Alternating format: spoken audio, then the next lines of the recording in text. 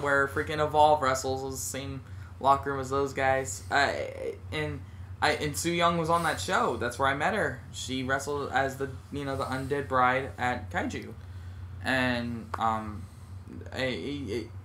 you'd be surprised. I mean, Blanca Loco wrestled at that show. A couple of bigger names wrestled at that show as these Kaiju characters, and it was my first time ever being on iPay-per-view. So here, I guess this is something I didn't know until he told me you were going to be at that show. Are there wrestling matches and then the Kaiju stuff?